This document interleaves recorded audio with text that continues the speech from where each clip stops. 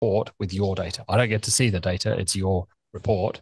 The next page is more training with some different questions for the next report, and then your data.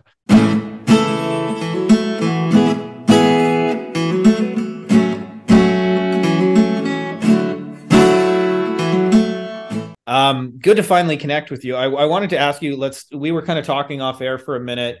There's a book, Michael Gerber, The E-Myth, that kind of relates to your backstory. For those of you guys who've never read it, as we were saying, the first time you read it, it's a little bit mind-blowing because you realize your entire approach to business up until that point has limited what you're doing. But I'd love to hear kind of, you mentioned you had worked with Michael Gerber, your backstory, and then kind of what some of those changes meant for you in business when you started applying the E-Myth. It changed everything for me. So I left the UK, I don't know, 25 odd years ago. And about a year later, I was in New Zealand, in Queenstown, New Zealand, right in the mountains, beautiful part of the world. And I decided I was working in a business that I didn't think was doing everything they could. I tried to go to them with a bunch of ideas. This is more story than you wanted. I'll cut it short. But eventually, I basically set up a competitor business. And I was given two books by my best mate then. One was The Cash Flow Quadrant. So by Kiyosaki, same guy as Rich Dad. Yep. I think it's a better book than Rich Dad. So do I. It's more of the why you would want to be a business owner, right? The whole quadrant with the ESBI thing. And then the second book was The E-Myth, which was the how.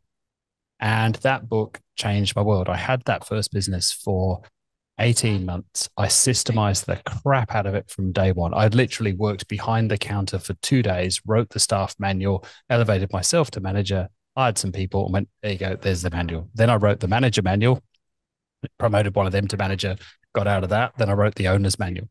And when I sold it, that's another long story, but basically off the back of a conversation with my accountant, I met up with a friend of his. I was so naive. I thought we were just meeting for coffee.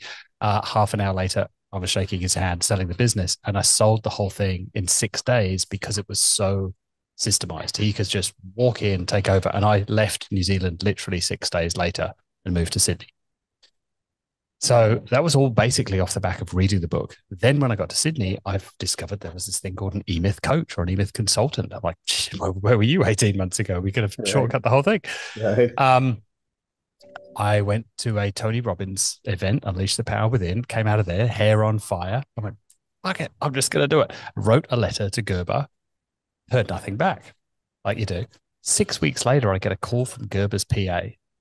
Michael's just walking out of a meeting. He'd really like to talk to you. I'm like, the Michael. He's like, I'm like this tiny little ant, and here's like Michael Gerber, the guy that was responsible for my first business, having a decent exit, and he wants to talk to me.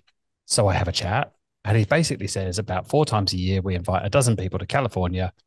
Would you like to come and train with us? I went, yes, I would. He went, great. It's next Tuesday. This was Friday, and I had a Bucks weekend away up in the mountains north of Sydney, which I went on, and I literally said, I'm going to need to talk to your PA again because I'm going to need a little bit of help with like hotels and shuttles. And I ran up to Sydney, like booked my flight, came back, went on the Bucks weekend, came back, jumped on a flight on the Monday morning, arrived in California. This is a month after 9/11. There's like 14 people on the flight. It was crazy, but I had the funds to do it because of the first thing. And anyway, I ended up training with Gerber and becoming an E-Myth coach. And I absolutely sucked at it. Well, you got to know your lane, right?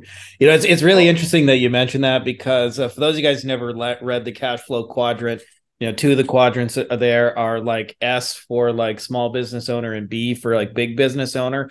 And the difference between the 2 of those quadrants is in a big business, you have systems in the same way that like Ray Kroc isn't running out the door to flip the burgers. And you mentioned that like basically you finally understood that level that you could actually systematize it. And I love the story about like replacing my job in 2 days and then replacing the manager and going all the way up the chain of command. That's really amazing. And a lot of times too, when people buy companies like that, they're really buying the systems and the processes, which is why franchises are so popular. Because people want the magic easy button, right? They're just like, they're not really entrepreneurial. They're just like, tell me how to be entrepreneurial, and then I can follow the system. Yeah. And it tells me who to hire when and how to run it, and yeah, all the way down to how to cash up at night. But it's just a business is just a system of systems.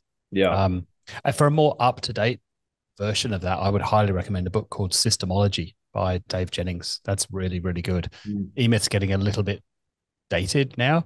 The strategy, the fundamental ideas are still really, really strong. But if you, I don't know, if you're 21 and you read that today, you're probably like, who is this guy? Like, this is really old. And um, but yeah, it's worth a read. It was the small business Bible back then, and still worth a read. Yeah, I think they're pretty timeless principles as well, especially if you, yeah, the technology and tools have changed. Wanted to switch gears a little bit, Mike, because one of the things that you talked about that I think every good Google Ads person does, but especially like those who have like really like kind of, I don't know, you're a top 1% kind of agency in the world. Um, is the idea of like walking in the door and finding those quick wins and not like, Mm.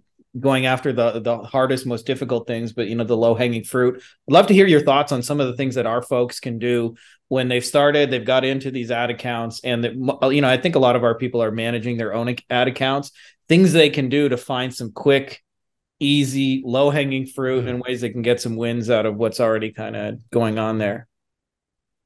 Well, I'll tell you what, I'll give you a couple of links after this that you can share with your members.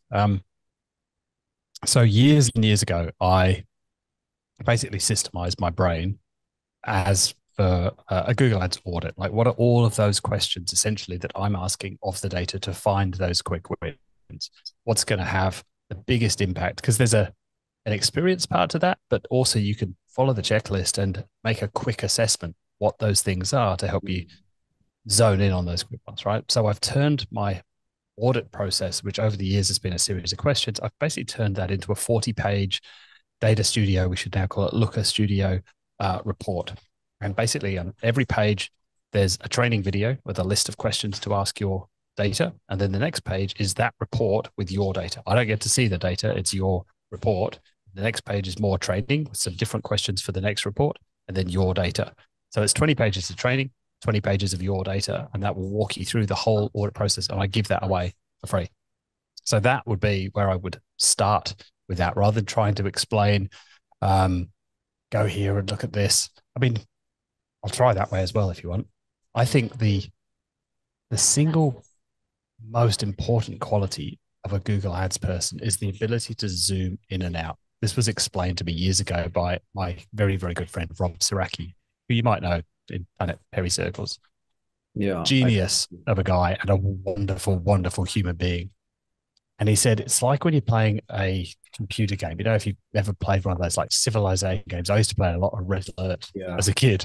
Um, that ability to sort of like zoom out, see the whole game board, and then like zoom in over here and plant some more crops or whatever to feed your people, then zoom out, and then zoom over there and fight that battle.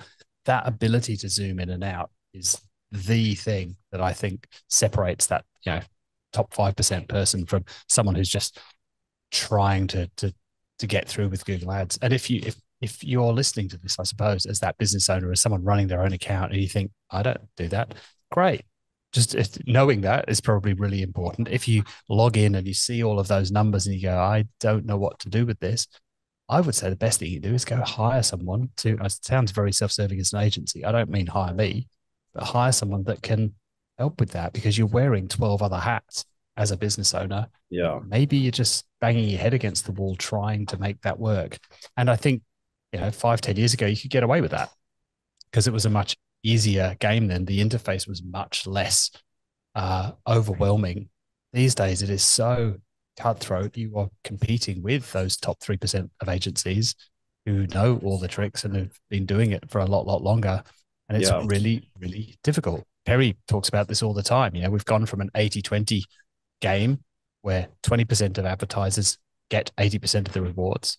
We've moved to a 95-5 game, and we're heading very quickly to a 91-1, where 1% of the advertisers will reap 99% of the rewards. Yeah. And by definition, most people are in the 99%.